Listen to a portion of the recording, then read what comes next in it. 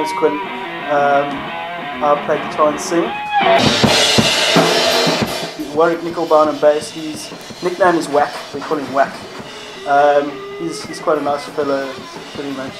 All really I got to say about him. These things are crazy, man. It's Gary Paton, chopper on the drums. Known chopper for a long time. It's actually kind of an old drum student of mine from a long time ago.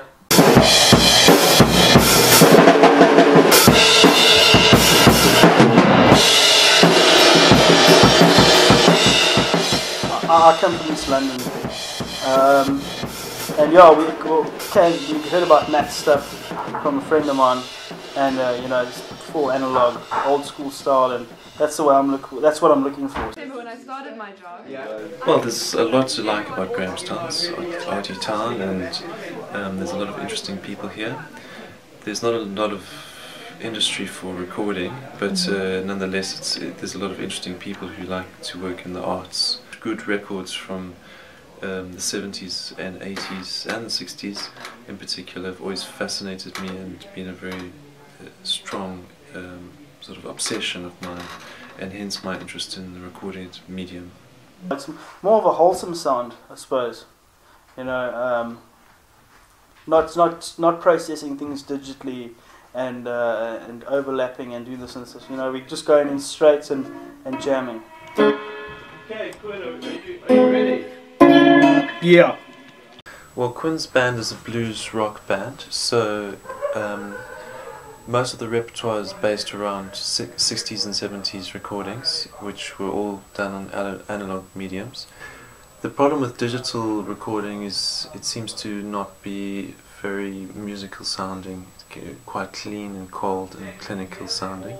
And there's a strong move from people who are into sort of more of a vintage rock sound to have the material recorded in an analog medium, maintaining more of the spontaneity of the recording process, less editing, and more sort of risk taking in the recording process.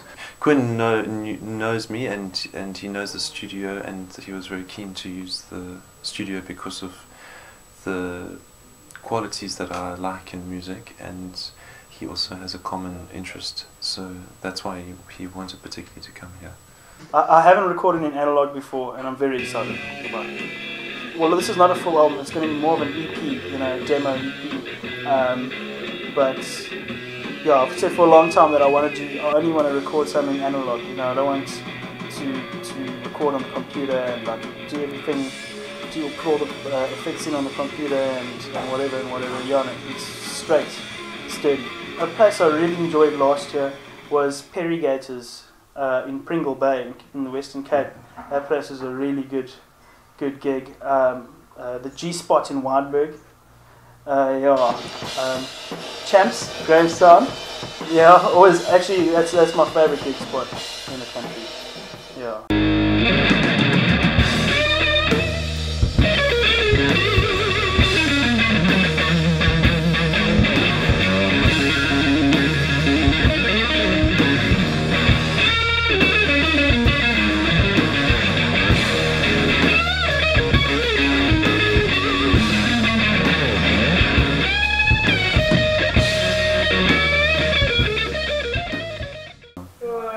So do you often get people coming out of town to come here and record specifically, or? Yes, I've had quite a few people from the States come over especially, and a few people from Germany. I had the Rolling Stones in last week, and next week I have the Beatles. No, I'm joking. I don't know.